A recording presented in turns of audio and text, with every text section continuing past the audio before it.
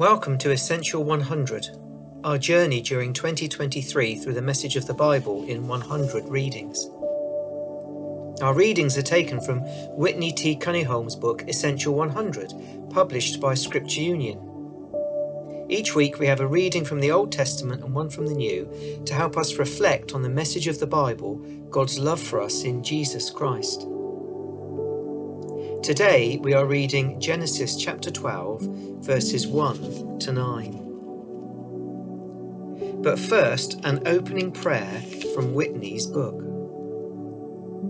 Heavenly Father, your word is such an incredible gift. Speak to me in some specific way through it today. Our reading is Genesis chapter 12, verses 1 to 9. The Lord had said to Abram, "Go from your country, your people, and your father's household to the land I will show you. I will make you into a great nation, and I will bless you. I will make your name great, and you will be a blessing. I will bless those who bless you, and whoever curses you I will curse, and all peoples on earth will be blessed through you." So Abram went as the Lord had told him, and Lot went with him. Abram was 75 years old when he set out from Haran. He took his wife Sarai, his nephew Lot, all the possessions they had accumulated and the people they had acquired in Haran, and they set out for the land of Canaan, and they arrived there. Abram travelled through the land as far as the site of the great tree of Moreh at Shechem. At that time the Canaanites were in the land. The Lord appeared to Abram and said, "To your offspring I will give this land." So he built an altar there to the Lord who had appeared to him. From there he went on towards the hills east of Bethel and pitched his tent, with Bethel on the west and Ai on the east. There he built an altar to the Lord and called on the name of the Lord. Then Abram set out and continued towards the Negev. Whitney T. Cunningham writes, "The Bible got off to a great start with the miracle of creation and the beauty of the Garden of Eden. But as we've seen, once sin entered the world, everything took a turn for the worse. After less than a dozen chapters in Genesis, God has already had to punish humankind by nearly wiping them out with a flood and then scattering them because of their pride at the Tower of Babel. The world was unraveling.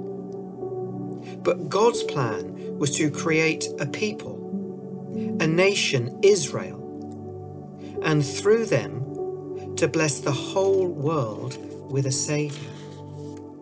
But of all the people in the world, why did God single out Abram to receive such an incredible promise? The first thing we see about Abram is that Abram did what God had told him to do. Abram is called the father of the faithful for a very good reason. But Genesis 12 verse 1 says, the Lord had said to Abram, "Leave your country and go to the land that I will show you." And verse 4 says, so Abram left. We're not actually told explicitly how long after Abram had been told to leave that he actually left. I find that really encouraging. Sometimes when the Lord tells us to do something, we do it immediately. Other times, however, there is a delay. Is there something God has told you to do? Maybe told you to do something even a long time ago. Genesis chapter 12 perhaps reminds us that it's never too late to do what God is calling you to do. Maybe the right time has now finally come. And the second thing we read about Abraham is that when he left even though he wasn't sure precisely where he was going. Go to the land I will show you. That tells us that we don't have to know exactly where we're going when we set out with Jesus. But setting out, we can do so knowing that he knows best. And as the hymn says, he knows the way he taketh. Maybe there's somewhere the Lord wants you to be, different to where you are now. And the third thing we read about Abraham is that when the Lord appeared to him and told him he had finally arrived in the place that he was meant to be in, we read that in verse 7, so he built an altar there to the Lord. Like Noah before him, the first thing Abraham did when he had arrived safely was to build an altar and worship.